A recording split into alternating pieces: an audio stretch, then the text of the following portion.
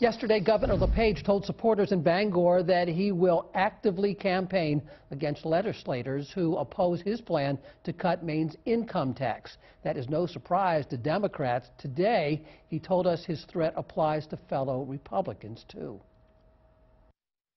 First of all, I would question their ideology on whether they're truly a Republican by ideology, or are they a Republican because that's the only way they can get elected in their district.